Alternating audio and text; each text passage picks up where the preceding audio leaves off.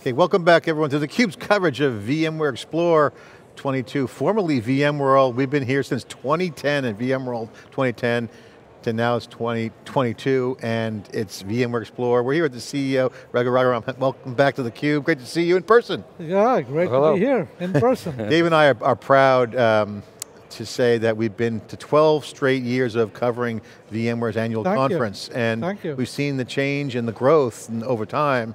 And it's kind of, I won't say pinch me moment, but it's more of a moment of, there's the VMware that's grown into the cloud after your famous deal with Andy Jassy in 2016. We've been watching what has been a real sea change in VMware since taking that legacy core business and straightening out the cloud strategy in 2016, and then since then an acceleration of cloud native-like direction under your leadership at VMware. Now you're the CEO.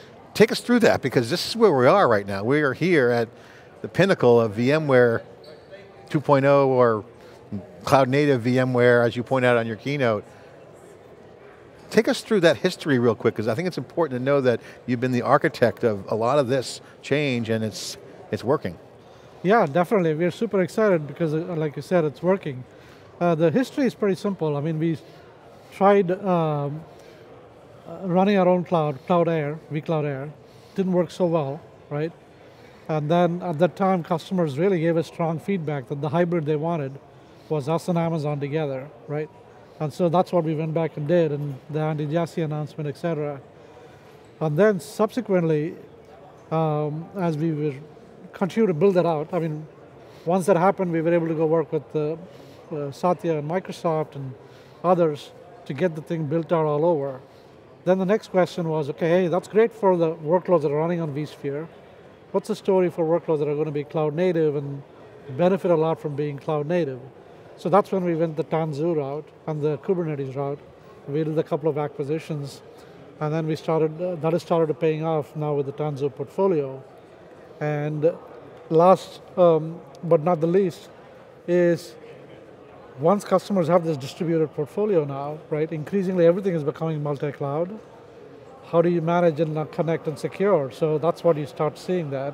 You saw the management announcement, networking and security and everything else is cooking, and you'll see more stuff there. We've been talking about super cloud, which is kind of like a multi-cloud on steroids, kind of a little bit different repivot of it, and we're seeing some use cases. No, it's a very great, it's pretty close to what we talk about. Awesome, I mean, and we're seeing this kind of alignment in the industry, it's kind of open. But I have to ask you, when did you have the moment where you said multi-cloud is the game changer moment? When did you have, because you guys had hybrid, which is really early as well. When was the Raghu, when did you have the moment where you said, hey, multi-cloud is what's happening, we're doubling down on that, go? I mean, if you think about the evolution of the cloud players, right?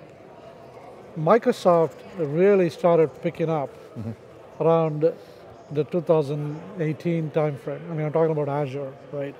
In a big way, yeah. In a big way, right? When that happened, and then Google got really serious, it became pretty clear that this was going to be looking more like the old database market than it looked like a single player cloud market, right? Equally sticky, but very strong players, all with lots of IP creation capability. So that's when we said, okay, from a supplier side, this is going to become multi. And from a customer side, that has always been their desire, right? Which is, hey, I don't want to get locked into anybody, I want to do multiple things. And the cloud vendors also started leveraging their on-prem. Microsoft said, hey, if you're a Windows customer, your licensing is going to be better off if you go to Azure, right? Oracle did the same thing. So it just became very clear. I have, John, make you laugh. I always go back to the software mainframe because I think you were here, right? I mean, you're almost 20 years in. Yeah. And the reason I appreciate that is because that's technically very challenging. How do you make virtualization overhead virtually non-existent? How do you run any workload? How do you recover from failure? I mean, it was not trivial. Okay, so what's the technical analog today, the real technical challenge when you think about cross-cloud services? Yeah, I mean, I think it's different for each of these layers, right? So as I was alluding to for management, I mean, you can go each one of them by themselves. There is one way of doing multi-cloud, which is multiple clouds, right? You could say, look, I'm going to build a great product for AWS, and then I'm going to build a great product for Azure. I'm going to build a great product for Google. That's not what ARIA is. ARIA is a true multi-cloud, which means it pulls data in from multiple places, right? So there are three things that ARIA has done that I think is super interesting. One is they're not trying to take all the data and bring it in. They're trying to federate the data sources. And secondly, they're doing it in real time. And they're able to construct this graph of a customer's cloud resources, right? So to keep the graph constructed and pulling data, federating data, I think that's a very interesting concept. The second thing that, like I said, is it's a real time, because in the cloud, a container might come and go like that. That is the second technical challenge. The third, it's not as much a technical challenge, but I really like what they have done for the interface. They've used GraphQL. Right. So it's not about, if you remember, in the old world, people talk about single pane of glass, etc. No, this is nothing to do with pane of glass. This is a data model that's a graph and a query language that's suited for that.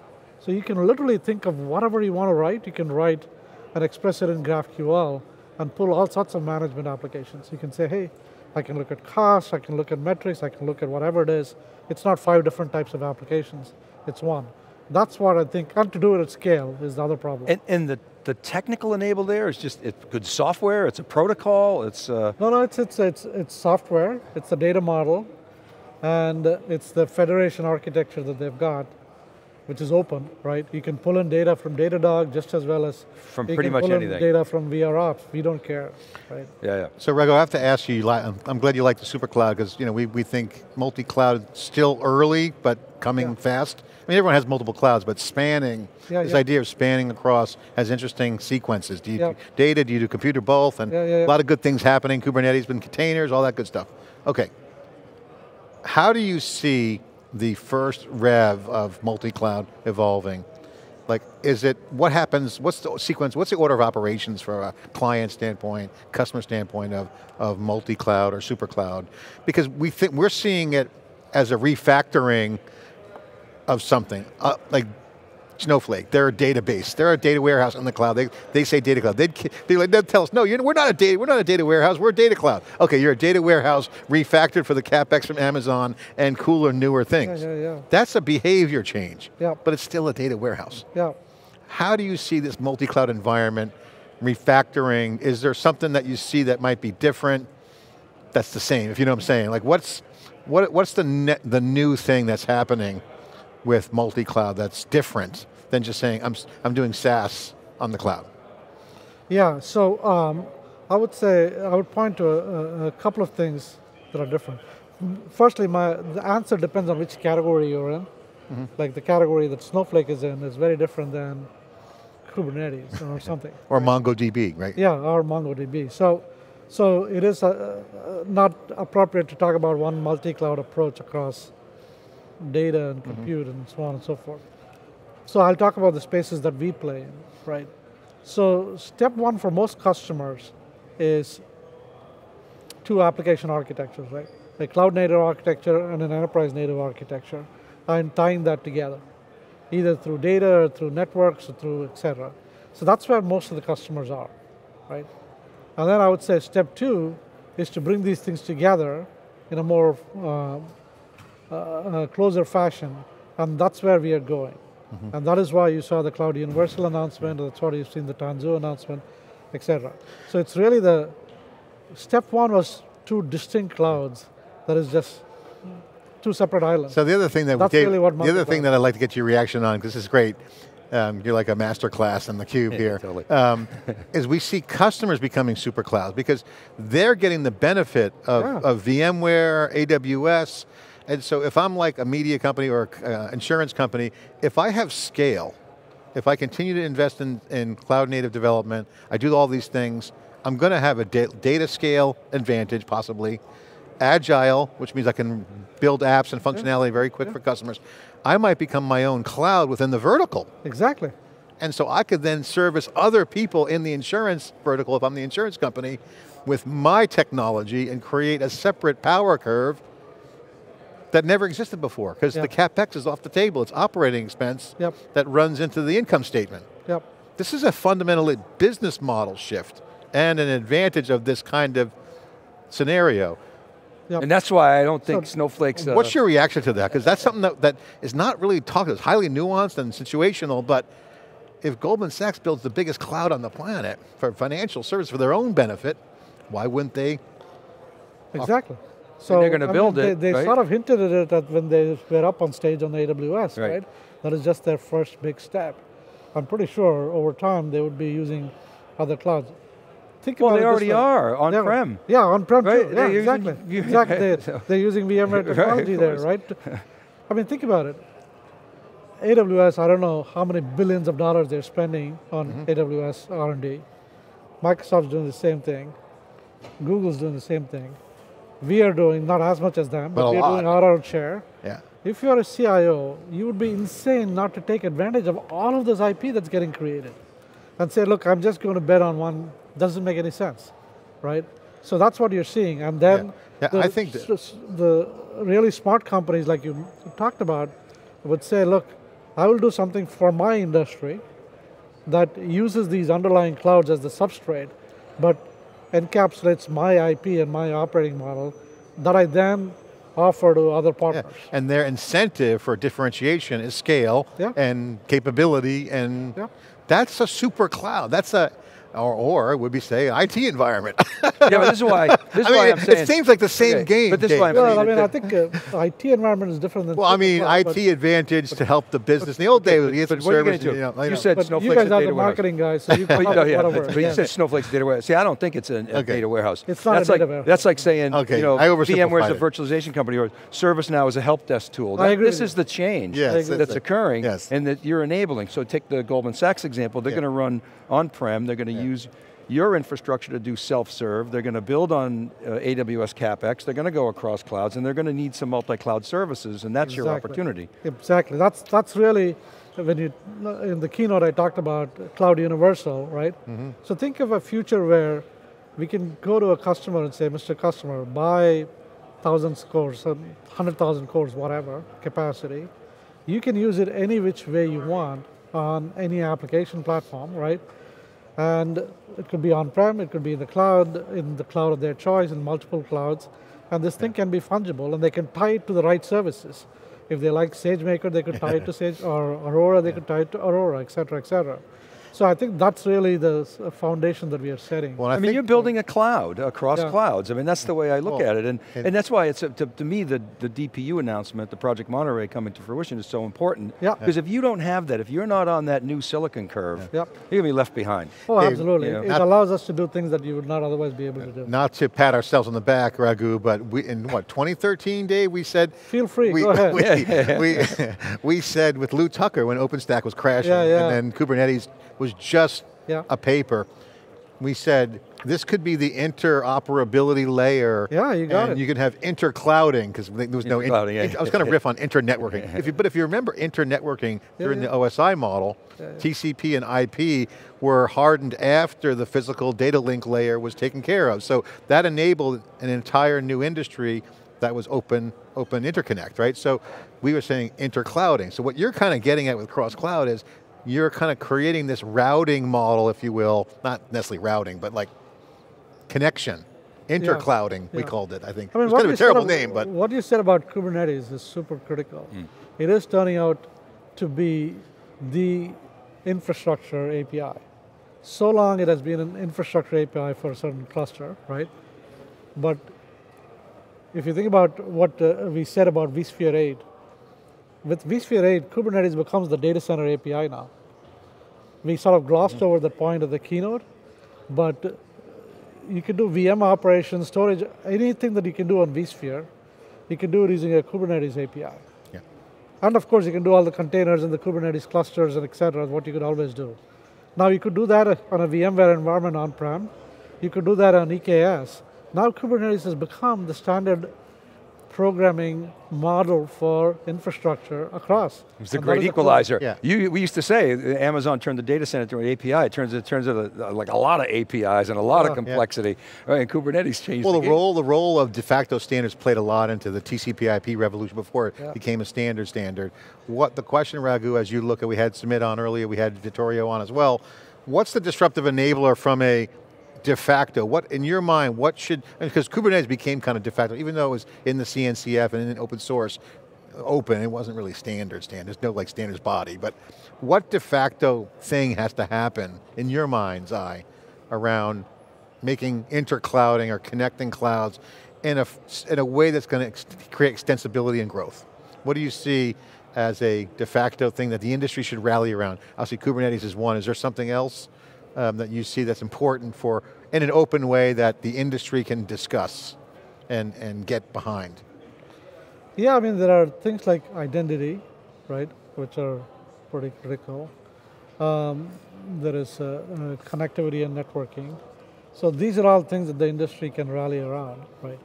And that goes along with any modern application infrastructure. So I'd say those are the building blocks that need to happen. On the data side, of course, there are so many choices as well. So, how about security? I think about when after Stuxnet, the whole industry said, hey, we have to do a better job of collaborating, and then when you said identity, it just sort of struck me. But then a lot of people tried to sort of monetize private reporting and things like that. So do you see a movement within the technology industry to do a better job of collaborating to solve the acute security problems? Yeah, I think the customer pressure and government pressure, right, causes that, right? Yeah. Even now, even in our current universe, you see there is a lot of behind the scenes collaboration amongst the security teams of all of the tech companies that is not widely seen or known, right? For example, my CISO knows the AWS CISO or the Microsoft CISO, and they all talk and they share the right information about vulnerability attacks and so on and so forth. So there is already a certain amount of collaboration that's happening, and that'll only increase. Do you, I was somewhat surprised I didn't hear more in your face about security. Is that just because you had such a strong multi-cloud message that you wanted to get across? Because your security story is very strong and deep. When you get into the DPU side of things, the separation of resources and the encryption and all end to end. We have a phenomenal security story. We have a phenomenal security story. And yes, I mean, I'll plead guilty to the fact that in the keynote you have only so much time. But what we are doing with NSX, and you will hear about some NSX projects if you have time to go to some of the sessions. Yeah. There's one called Project North Star, and the other is called Project Watchman, or Watch, I think it's called. They're all dealing with this. That is going to strengthen the security story even more. Yeah. We think security and data is going to be a big part of it. Raghu, as CEO, I have to ask you now that you're the CEO, first of all, love talking about product with you because it was just a great conversation. We want to kind of read the tea leaves and ask pointed questions because we're putting the puzzle together in real time here with the audience. But as CEO now, you have a lot of discussions around the business. You got the Broadcom thing happen, you got the rename here, you got multi-cloud, all good stuff happening. Dave and I were chatting before we came on this morning around the marketplace, around financial valuations and EBITDA numbers. When you have so much strategic goodwill and investment in the oven right now with the investments in cloud native, multi-year investments on a trajectory, you got economies of scale there. It's just now coming out to be harvest and more behind it. Yeah. As you come into the Broadcom and/or the new world, the wave that's coming, how do you talk about that value? Because you can't really put a number on it yet because there's no customers on it. I mean, some customers, but you can't, probably some pro forma. It's not like sales numbers. How do you make the argument to the PE type folks out there like EBITDA and then all the strategic value? What's the conversation like? If you can share any, I know it's obviously a public company, all the things going down, but like, how do you talk about strategic value to numbers folks? Yeah, I mean, we are not talking to PE guys at all, right? I mean, the only conversation we have is helping Broadcom with but number, people who are looking at the number, EBITDA, kind of. Yeah, I mean, you'd be surprised if, for example, even with Broadcom, they look at the business holistically as what are the prospects of this business becoming a franchise that is durable and can drive a lot of value, right? So that's how they look at it holistically. It's not a numbers-driven conversation. They do, they look at that. Yeah, absolutely. So I think it's a misperception to say, hey, it's a numbers-driven conversation. Okay. It's a business-driven conversation where, and Hawk's been public about it. He says, look, I look at businesses, can they be leaders in their market? Yeah. Because leaders get, as we all know, a disproportionate share of the economic value. Is it a durable franchise that's going to last 10 years or more, right? Obviously with technology changes in between, but 10 years or more. Well, you got your internal VMware talent, customers and partners. Yeah, significant competitive advantage.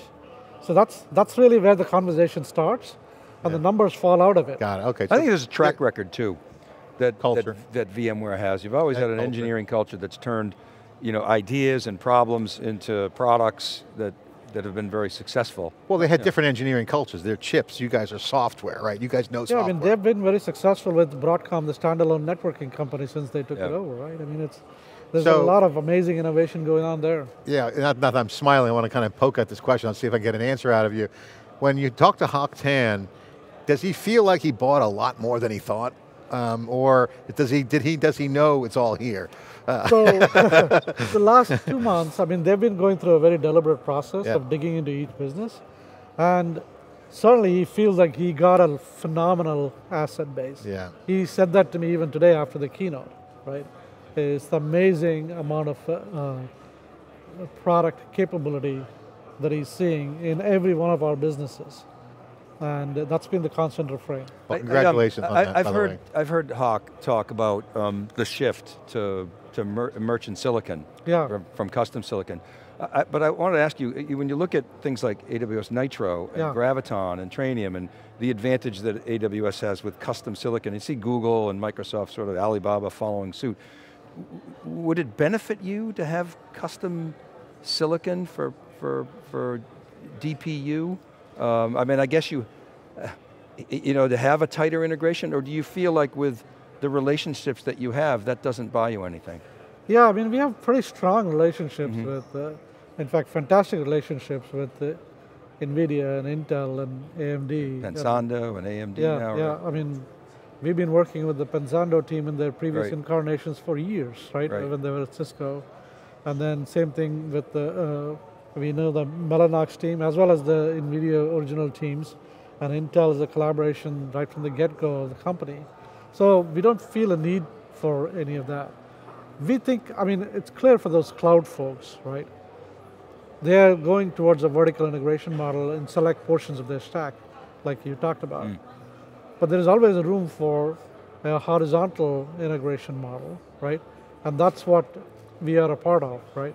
So there'll be a number of DPU vendors, there'll be a number of CPU vendors, there'll be a number of other storage, et cetera, et cetera.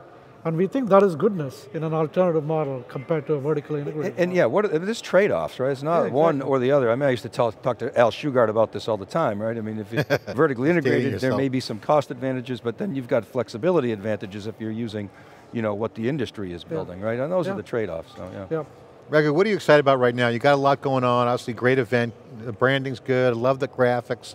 I was kind of nervous about the name change. I like VMworld, but that's I'm kind of like. It doesn't readily roll off your tongue. Yeah, I know. Well, I had a one miscue this morning already, and it said VMware Explore. So you got to pay Laura a fine. Yeah, no, I he's got to get the quarter jar, the curse jar, whatever I did wrong. No, believe me, only a small mistake. That's because the thing wasn't on. Okay, but anyway. What's on your plate? What's some of the milestones? Can you share for your employees, your customers, and your partners out there that are watching that might want to know what's next in the whole Broadcom VMware situation? Is there a timeline? Can you talk publicly about what people can expect? Yeah, no, we talk all the time in the company about that, right? Because even if there is no news, you need to talk about where we are, right? Because this is such a big transaction, and employees need to know where we are at every minute of the day, right? Yeah. So we definitely talk about that. We definitely talk about that with customers too. And where we are is that all the processes are on track, right? There is a regulatory track going on. And like I alluded to a few minutes ago, Broadcom is doing what they call the discovery phase of the integration planning, where they learn about the business. And then once that is done, they will figure out what the operating model is. Yeah. What Broadcom has said publicly is that the acquisition will close in their fiscal 23, which starts in November of this year, runs through October of next year. So anywhere it's in your that window. guess Okay. as to where it is in that window. All right, Raghu, thank you so much for taking valuable time out of your conference time here for theCUBE. I really appreciate, Dave and I both appreciate your friendship. And congratulations on the success as CEO, because we've been following your trials and tribulations and endeavors for many years, and it's been great to chat with you. Yeah, it's been great to chat with you, not just today, but over a period of time, and you guys do great work with this, so. Yeah, and you guys making all the right calls with VMware. All right, more coverage. I'm Sean Furrier, Dave Vellante, CUBE coverage, day one of 3 days of wall-to-wall coverage here in Moscone West. The CUBE coverage of VMware Explore 22. We'll be right back.